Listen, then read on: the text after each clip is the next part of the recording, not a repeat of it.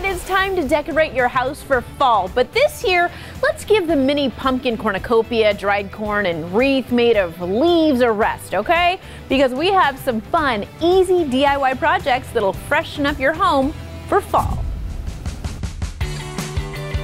Are you tired of seeing the same fall decor items in the store year after year? I love doing seasonal decor, and sometimes it can be a bit challenging trying to come up with cute seasonal decor ideas, so making your own is always a way I like to go. Well, to get you going, we spoke with Drew Scott, interior design DIYer of Lone Fox. First, a DIY fall floral arrangement. Most of the times, these large stems, when you go to the craft store, are between $20 and $30, and you need multiple of them. So we're going to be creating a budget-friendly option with some sticks from outside and just one stem. You're just going to go ahead and cut the leaves or florals off of the stem that you have. Then grab your hot glue gun. And we're going to actually be attaching these to our sticks that we found from outside. And it kind of creates more of this like Scandinavian sparse look, which I personally love with floral arrangements. So I'm just cutting them off and gluing them kind of sporadically on the stick where I feel like a leaf or a flower could sprout out of that stick. And then once you have all of them done, you can arrange them in a vessel, kind of mix them up and create a really beautiful arrangement.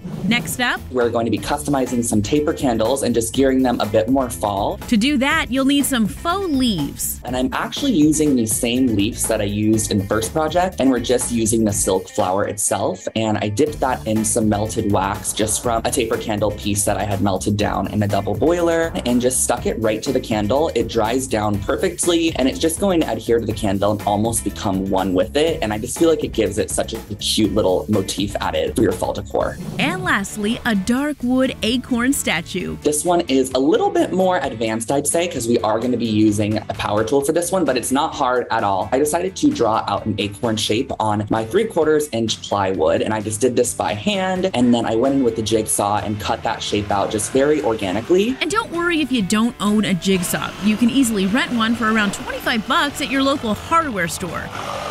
The next step is to sand down the edges just to give them a little bit more of a clean finish. And then once you're done sanding that down, we can start assembling. Then you'll just need a dowel and wood stainer. I used the width of the dowel for my drill, and I just drilled on either side of our base and our little motif that we cut out.